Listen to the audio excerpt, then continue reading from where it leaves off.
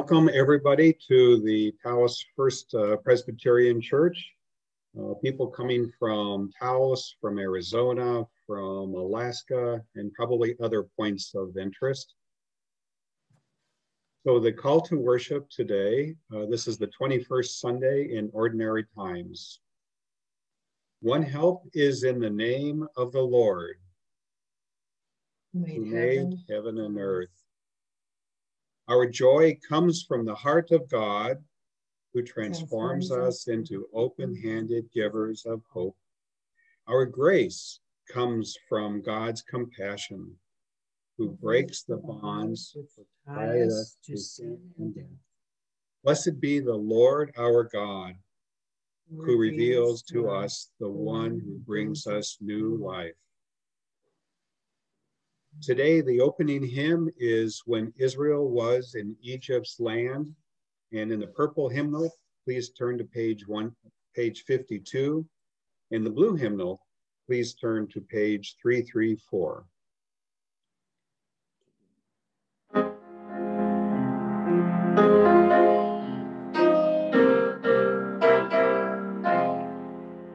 When Israel was in Egypt's land, let my people go. Oppressed so hard they could not stand, let my people go.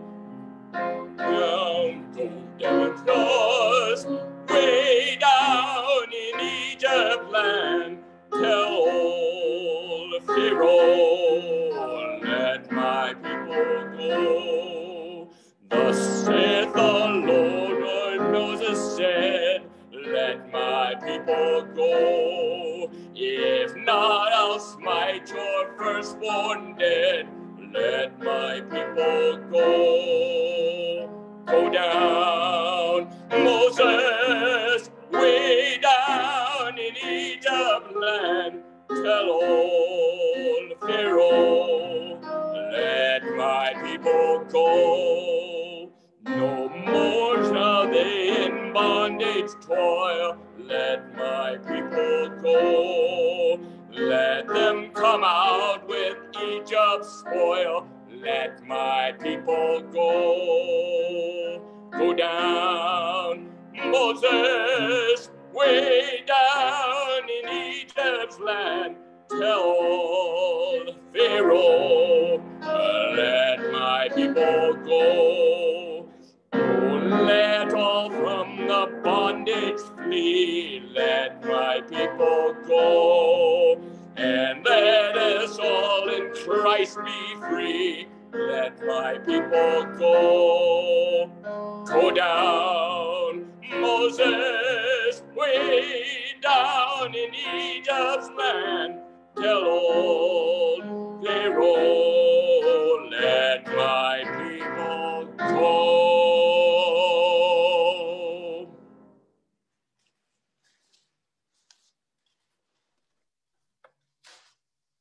With a call to confession today, we worship God the Deliverer, who brought Moses and the Hebrew people out of the waters and will just as surely deliver us from our times of trial. Trusting in God's steadfast grace and mercy, let us confess our sin together. Holy One, there is much we must confess. When we discount another's pain or overlook neighbors in distress, forgive us. When we choose call out words over compassionate impulses, forgive us.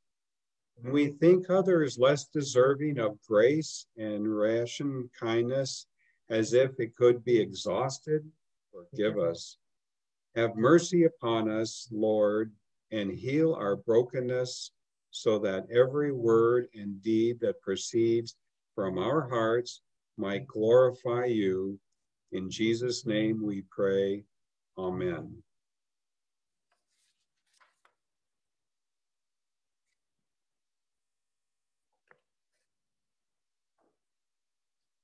Let's hear the good news. The mercy of Christ is from everlasting to everlasting. and in the waters of baptism, we are reborn. So friends, whatever you walked in with this morning, you can set it down. You're forgiven. Whatever you've done, wherever you've been, whatever shame or grief or regret you have from the past, you can let that go, for God has forgiven you. And wherever we go on this journey of life, we worship a God who brings us through the waters and who always will wash and clean and love and forgive us. Through Jesus Christ our Lord. Amen.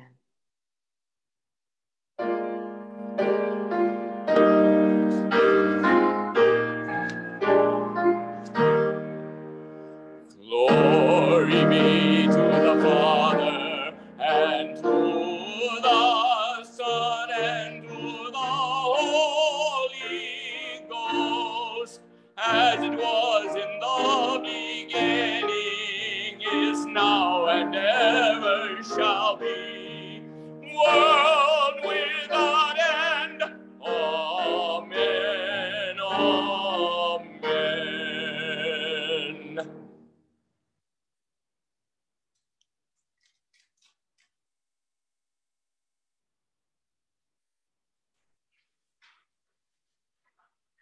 The prayer of illumination, which will bring us into a time of readings from the Holy Bible. Testify to us, O God, by the voice of your Spirit. Put your law in our hearts, write your word in our minds, and show your will in our lives. Through Jesus Christ our Lord. Amen. The first reading today is from Exodus chapter 1, verses 8 through 22. And I'm reading from the Revised Standard Version Bible, but you may find the Bible that you have from the pew.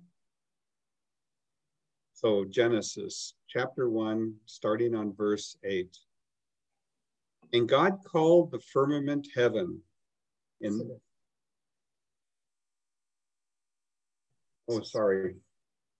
Exodus. That's okay. We're going to reference Genesis 1. So you were just previewing. That's right. Okay, here we go. Now there arose a new king over Egypt who did not know Joseph. And he said to his people, behold, the people of Israel are too many and too mighty for us. Come, let us deal shrewdly with them, lest they multiply. And if war befall us, they join our enemies and fight against us and escape from the land. Therefore, they set taskmasters over them to afflict them with heavy burdens, and they built for Pharaoh store cities, Pithom and Ramses. But the more they oppressed, the more they multiplied, and the more they spread abroad. And the Egyptians were in dread of the people of Israel. So they made the people of Israel serve with rigor, and made their lives bitter with hard service in mortar and brick, and in all kinds of work in the field, and in all their work they made them serve with rigor. Then the king of Egypt said to the Hebrew midwives, one of whom was named Shiphrah, and the other Puah, when you serve as midwives to the Hebrew women and see them upon the birth stool, if it is a son, you shall kill him. But if it is a daughter, she shall live. But the midwives feared God and did not do as the king of Egypt commanded them, but let the male children live. So the king of Egypt called the midwives and said to them, why have you done this, and let the male children live? The midwives said to Pharaoh, because the Hebrew women are not like the Egyptian women, for they are vigorous and are delivered before the midwives come to them. So God dealt well with the midwives, and the people multiplied and grew very strong. And because the midwives feared God, he gave them families. Then Pharaoh commanded all of his people, every son that is born to the Hebrews, you shall cast into the Nile, but you shall let every daughter live. So the word of God, thanks be to God. The second reading is from Exodus chapter 2, verses 1 through 10. Now a man from the house of Levi went and took to wife a daughter of Levi. The woman conceived and bore a son, and when she saw that he was a goodly child, she hid him 3 months. And when she could hide him no longer, she took for him a basket made of bulrushes and daubed it with bitumen and pitch. And she put the child in it and placed it among the reeds in the river's brink. And his sister stood at a distance to know what would be done to him. Now the daughter of Pharaoh came down to bathe at the river, and her maidens walked beside the river. She saw the basket among the reeds and sent her maid to fetch it.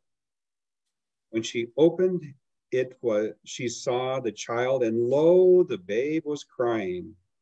She took pity on him and said, "This is one of the Hebrews' children." Then his sister said to the Pharaoh's daughter, "Shall I go and call you a nurse from the Hebrew women to nurse the child for you?" And Pharaoh's daughter said to her, "Go." So the child went and called the child's mother. And Pharaoh's daughter said to her, "Take this child away and nurse him for me, and I will give you your wages." So the woman took the child and nursed him. And the child grew, and she brought him to Pharaoh's daughter, and he became her son, and she named him Moses. Or she said, "Because I drew him out of the water." So this is the word of our God. Thanks be to God. Always, we will hear Jackson's solo live. I have the link. I'll put that in the comment section on Facebook and in the chat section here on Zoom, and email it out to y'all later this week. Take it away.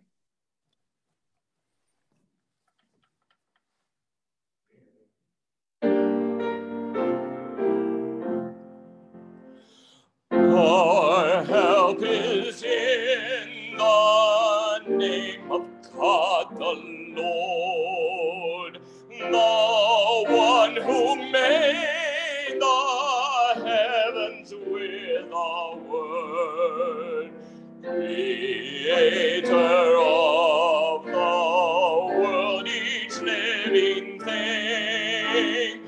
Come, bless the Lord, lift up your hearts and sing. Our help is in the name of God the Lord. When evil seems to have the upper hand, call on God's name, the Lord, the great I am. When troubles rise and all around gives way, remember God stays with us night and day. Our help is in the name of God the Lord.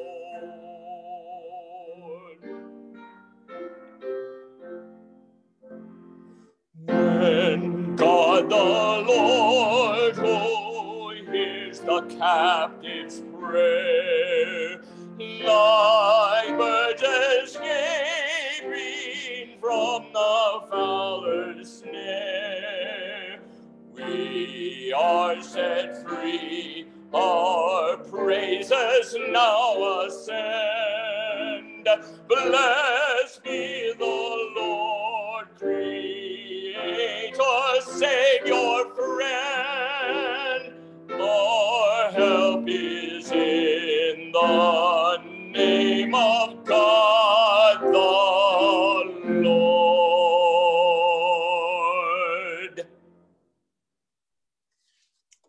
Thank you, Mark. Thank you, Dan.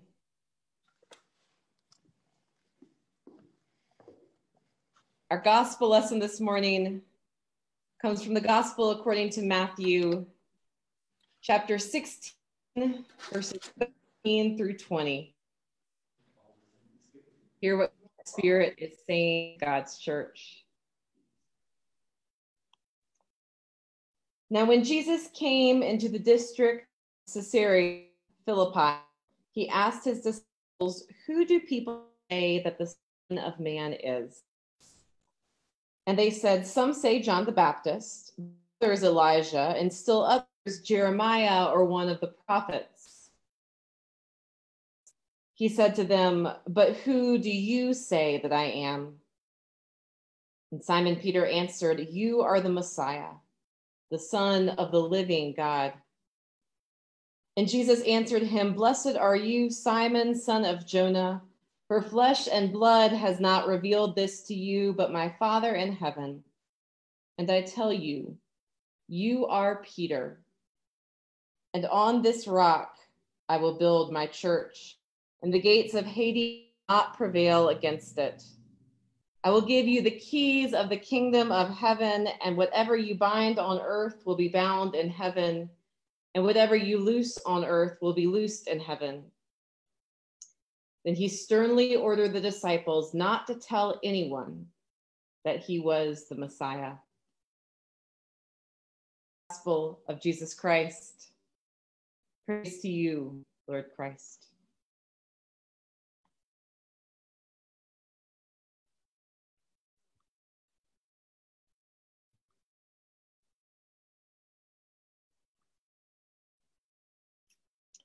Will you pray with me?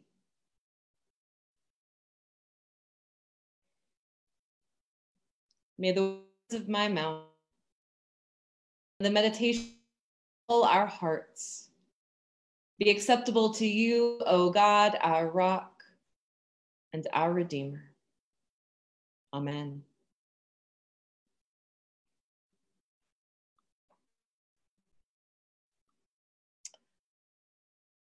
Something is missing from this morning's Old Testament reading. Or to be more specific, someone. We've all heard the story of baby Moses in the basket. Maybe we've even seen the movie, the Charlton Heston's 10 Commandments version or Disney's Prince of Egypt, take your pick. But at times as I've heard this story told, it's taken me quite a while to notice the absence of a pretty important character, God. God does not show up in this story at all. Well, exception, but aside, verses 20 through 21, what John just read for us, we are told that because those midwives, Shiphrah and Puah, obeyed Pharaoh's orders and let the Hebrew children live God families of their own, which is all well and good. I'm happy for them, but with the rooster on the loose and killing their children, well, it just seems like God could do a little better. The absence of God in this story may not seem strange to us. We're used to secular tales. But this is not typical of the Hebrew Bible. This book of books of story that we call the Old Testament are written in the language of myths and legends. They talk about gods and monsters, angels and demons, not secular in the least. There are two main characters in the Old Testament, God and the people of Israel. And in today's reading, one of them is conspicuously absent. The Exodus.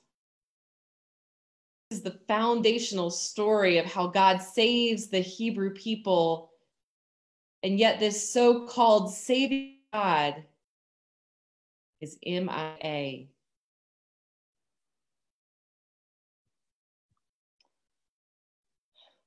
We know how that feels, don't we? To cry out to a God who feels absent, to look for the presence, the deliverance of God, and to come up empty. A loved one or a dream passes away. The illness or the unemployment drags on. The ruthless dictators of our own kill and enslave, put kids in cages, deny sick people access to life-saving health care. We look at the suffering and the injustice around us, and we wonder, if there is a God out there, where is he? And why isn't he doing anything?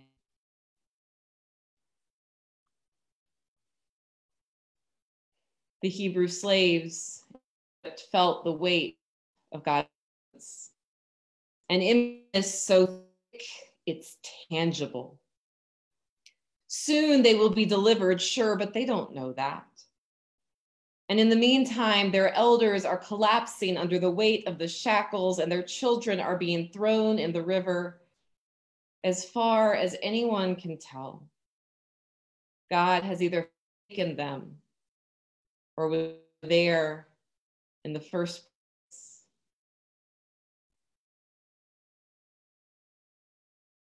Against this backdrop of hopelessness, the author of Exodus story of symbolism, imagery from Israel's salvation history. The author of Exodus paints a picture of God's presence that no Hebrew reader could miss. A woman has a baby, and as the Hebrew text literally reads, she saw that he was good. And the people of Israel hear echoes of action in the creation story that John almost read for us.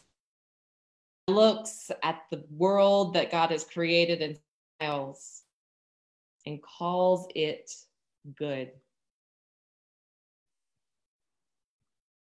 The woman hides her baby for 3 months, but when he gets too big to conceal, she seals up a watertight basket for him. And that Hebrew word that we translate basket, well, it's actually the word for ark. Ark as in and thee. And the people of Israel hear echoes of God's action in the story of the flood, where God protects Noah and his family from the waters of destruction. Baby Moses floats along his little ark when the Pharaoh's own daughter comes along. She comes down to the river. She sees the basket, hears the cries of the baby, and draws him up out of the water. And the people hear echoes of God's action in God's word this from the burning bush. I've seen the misery of my people in Egypt. I've heard their cry. I will come down to deliver them. I will draw them up out of Egypt. And then, of course, there are the midwives, Shiphrah and Puah, the ones who set God's whole story of salvation into motion simply by doing their day jobs. In the face of slavery, murder, and genocide, Shiphrah and Puah just keep doing what they do best. delivering babies. And in them, we see God giving action. These two midwives go on to deliver the deliverer. Where is God? God is in the people. I think that's what the author of Exodus is trying to tell us. God is in these women who imitate God's acts of creating, protecting, drawing out, delivering. God is at work, people, even while in the midst of suffering, oppression. God is at work in those who find a way to defy death in their daily lives. God shows up in the everyday actions of ordinary people.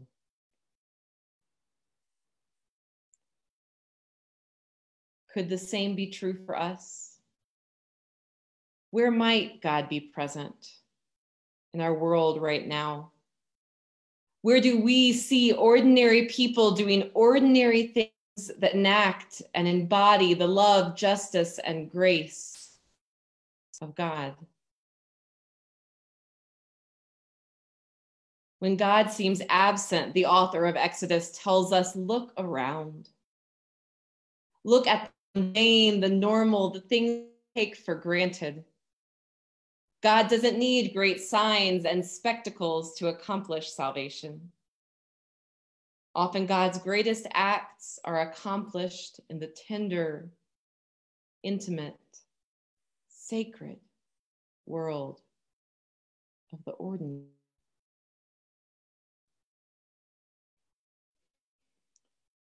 This week, I watched a few nights of the Democratic National Convention. In non-COVID times, the Democratic and Republican delegates gather at their respective conventions and they cast their states' votes for presidential nominees in person. It's a bunch of parties. But in light of the pandemic, last week's convention was held virtually. We're getting used to that. And the delegates from each state submitted a short video casting their state's votes. I'll admit, I initially thought this process would be tedious.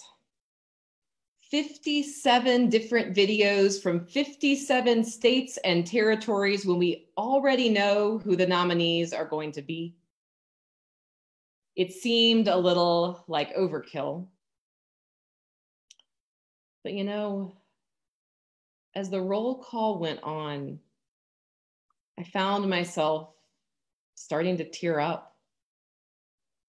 The videos were beautiful. Each one featured a diverse group of delegates casting their votes from a significant location or vista in their state. New Mexico's delegates stood in front of the mountains on the Sandia Pueblo. A delegate from Virginia, my home state, spoke from the Charlottesville Mall, where 3 years ago a young woman was killed in a white supremacist terrorist attack. The Montana delegate spoke from a field out in front of what else a herd of cattle. The wind was so strong you could hear it whipping in the background. The Iowa delegates spoke from a cornfield, and cast their votes, they asked our nation's prayers as they recovered from the deadly storms that swept through 2 weeks ago. I think I found the montage so moving because it showed people in their particular locations living out their day-to-day lives. Some of the videos had blips and flaws, like our online worship always does, because those who were featured and those who did the filming were ordinary people living out their ordinary lives. Something as extraordinary and world-changing as participating in the democratic process and casting votes. You know, before God gets into the supernatural, legendary stuff of the Exodus story, speaking from the bush, sending plagues upon the land of Egypt, the water, Red Sea, God first shows up in the simple, ordinary acts of daily defiance and daily deliverance. Midwives who refuse to kill because the business of life. Brothers and sisters who protect their family.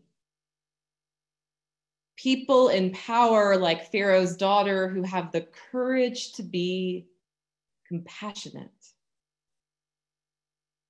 People who participate in a political process in spite of a pandemic. Delegates who ask for prayers from a cornfield.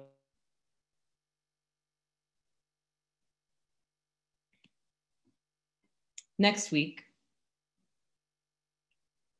we'll read the next chapter of this story. And God will show up in full force, smells and bells, all decked out, speaking to Moses from the burning bush. But this week, I invite you to linger with this story. To sit with a God who shows up not in the spectacular, but in the mundane. A God who is present in everyday people, doing everyday things. After all, isn't that the point of our Christian story? That the Word became flesh and dwelt among us. That God so loved the world that God entered into it as Jesus Christ, an ordinary thing. And didn't Jesus teach us that the kingdom of God is within us? That the Holy Spirit empowers us so that we, like Shiphrah and Puah, like Moses' mother, sister, and Pharaoh's daughter, every other character in God's story, from the prophets and the apostles to the Montana delegates with their cows and the Iowa delegates standing in their cornfield asking for prayers, can be instruments of God's justice and love and peace in the world. Stay in the story this week and look around. When God feels absent, look around. Look around because you just might see an ordinary person doing things. And friends, I tell you this, you will have seen God. Amen.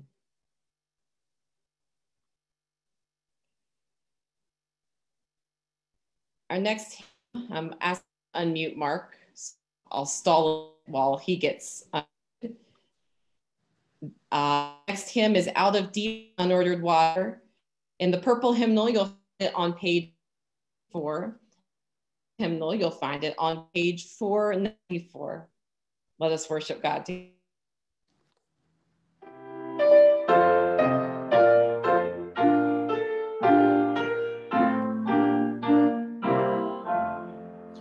Out of deep unordered water, God created light and land, world of bird and beast, and later in God's image, woman, man.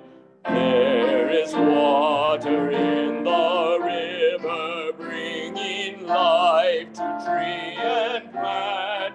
Let creation praise its giver. There is water in the font, water on the human forehead, of God is the sign of death, and rising through the seas there runs a road. There is water in the river, bringing life to tree and plant. Let creation praise his giver. There is water in the font. Standing round the font reminds us of the heroes climb ashore. Life is hallowed by the knowledge God has been this way before. There is water in the river, bringing life to tree and plant. Let creation praise us giver. There is water in the font. Thank you, Mark and Dan. God has given us so we cannot feel or know. And in us, body of Christ is this God's people gathered. So let us take a moment to invite you to unmute. Take a moment and share Christ with one another. You can unmute us. God be with unmuted already. You're unmuted. Peace be with you. Be with you. Christ's peace. Peace with all of you. Peace be with you. We greet all of you guys on Facebook. I'd like to say. Dietrich Hughes, Sandy Irby, peace. Glad to be worshiping together, and thanks to the prayer group for faithful prayers. Peter Ballon also says peace. I want to say peace to Dan too, since we never see him, but he's always with us. Always. Is he really there? Really there.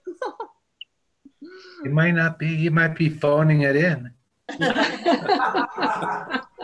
He might be on Zoom. Yeah. I better seen, not heard. There he is. There he is. What are you wearing? Yeah, you're not losing. Oh my God. He's still in his pajamas. Yeah, he might be in his jammies. So is Cliff. I mean, with Zoom, as long as the top looks good, pajama bottoms are fine. For peace of Christ. I'm going to, as we move to a time of prayer, I'm going to remute us. But I invite you all, if you're on Facebook, feel free to go ahead and type your prayer requests in. I will read them aloud during the prayer time. If you're on Zoom, when we come to a time where we share our prayers, you're welcome to type them in the chat or to unmute yourself or raise your hand and share your prayers aloud. So let us come to God in prayer. Gracious God, God of Miriam and Moses, Phra and Pua, came to earth ordinary human being, doing ordinary human things. We thank you for this day, for this life, for the love that we share with one another. We pray for your earth, oh God, groaning under the the pains, not labor pains, of climate change. We pray for all people in California, Bill C and their families and the wildfires.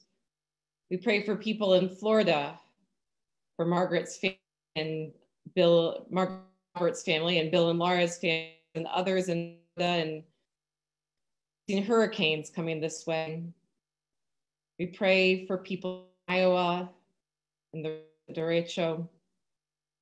We pray for all people suffering from natural disasters, for the fires in our own state. God, you created the world and called it good. So we pray that we may live into that promise to be stewards and tenders of creation. God, we pray for your church in this place and every place. We thank you for the way that you are present on us and in us, the way that you use us to share with one another. God, we pray for all nations, all others who are trying to lead in this truly unprecedented time. We pray for medical workers and public health experts. We pray for all people seeking to care for one another and to keep people safe.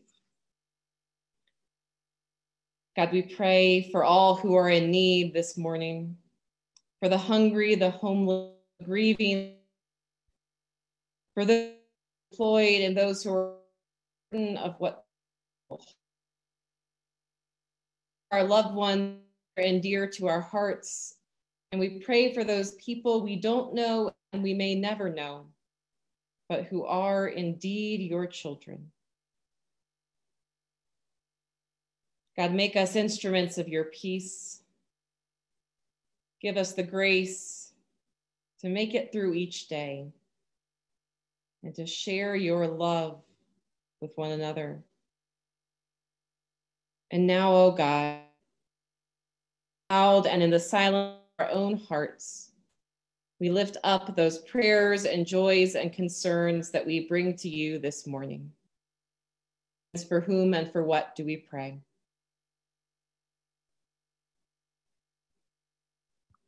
Yes, Cliff and Libby. Oh. For a family friend, Claire Sebastian, she is in the stage 4 cancer.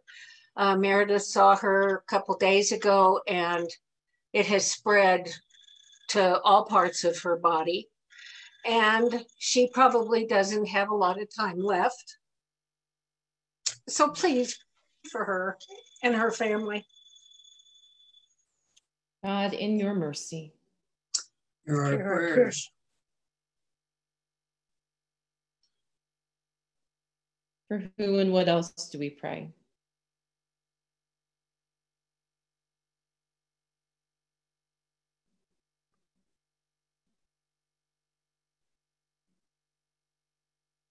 From Kirk and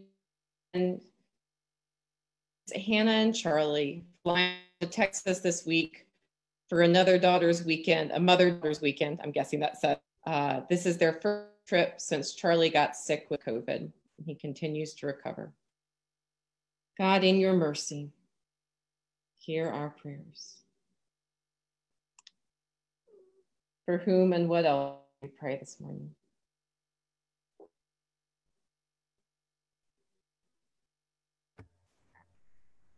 Yes, Joan. Always for Marnie to continue now to maintain that good health. It's been such a miracle. Yes, in your mercy, hear our prayers.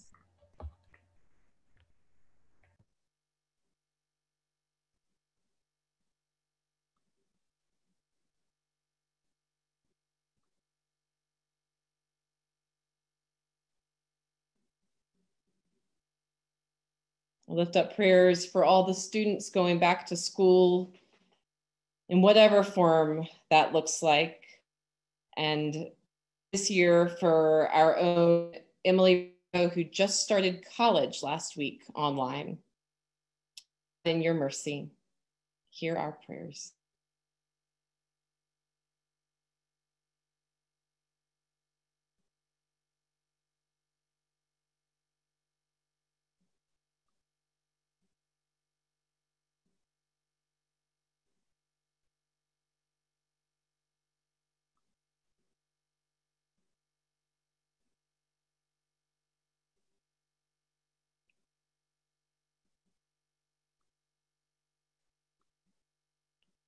From Joanne Ortiz, says for Joneva, Jeanette, Yolanda, and Stan, and all those who cannot worship with us.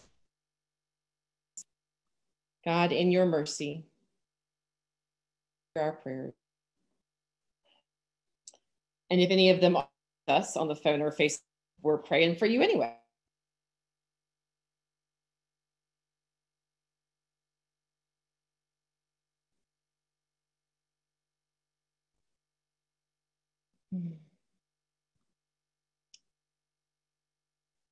God, I know that you hear all these prayers, all prayers, spoken silently or aloud or just in the groans and cries of everyday life. And so we lift them to you in the name of your Son, Jesus Christ, our Lord, who taught us to pray, saying, Our Father, who art in heaven, hallowed be thy name. Thy kingdom come, thy will be done, on earth as it is in heaven.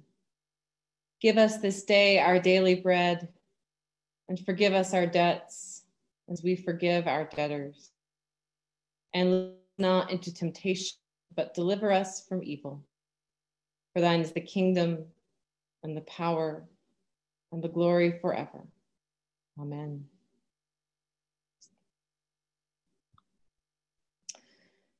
Friends, God has given us so much.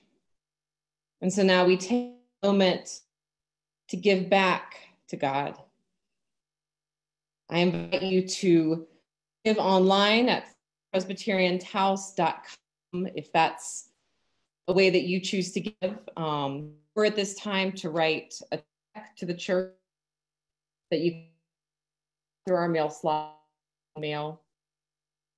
As always, to think of a way that this week you can be at work in the community. This way that you can love and serve your neighbors as Christ taught us to.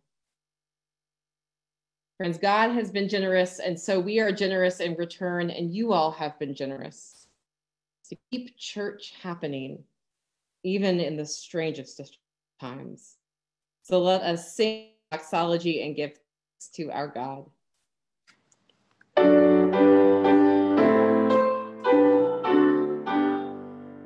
Praise God from whom all blessings flow. Praise Christ, all people here below.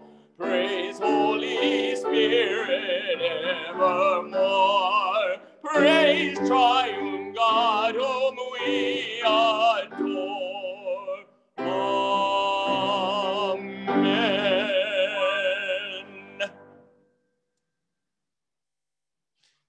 Oh God, we are not alone in this isolation because we know we have you by our side. Almighty, powerful one, you graciously give us your grace and strength for us as when we need it. Please use these gifts today to strengthen and nourish your people that are in need. Amen. Amen. Our closing hymn, let me pull up the bulletin, is Guide Me, O Great Jehovah. And the purple, you can find it on 65, and the blue hymnal on page 281. Or of course, you can always just Google it and sing along if you don't have a hymnal with you. So Mark and Dan, take it away.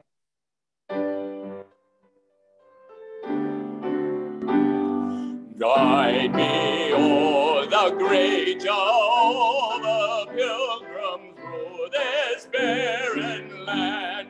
I am weak, but thou art mighty. Hold me with thy powerful hand. Bread of heaven, feed me till I want no more. Feed me till I want no more. Open now the crystal fountain whence the healing stream doth flow. Let the flyer and cloudy pillar lead me all my journey through. Strong deliver, be thou still my strength and shield. Be thou still my strength and shield. When I tread the verge of Jordan, bid my anxious fears subside. Death and hell's destruction, let me save on Canaan's side. Songs of praises,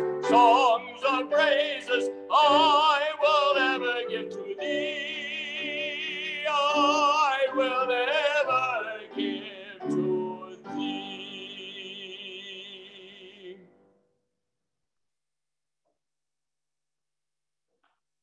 So now, people of God, go forth from this place and look for God in the world around you.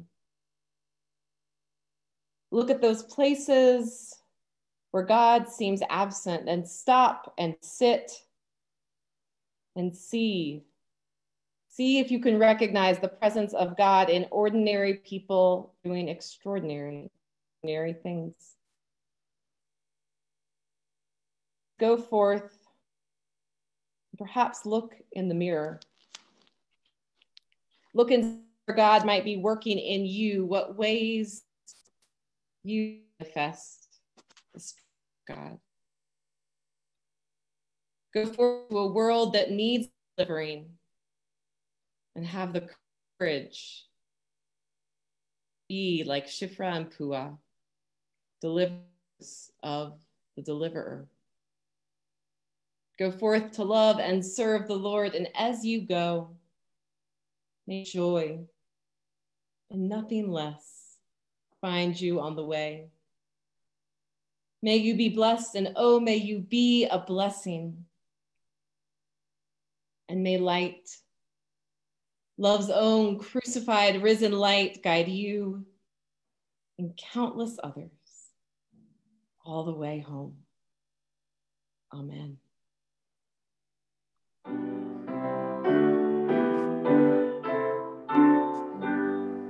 Go with us, Lord, and guide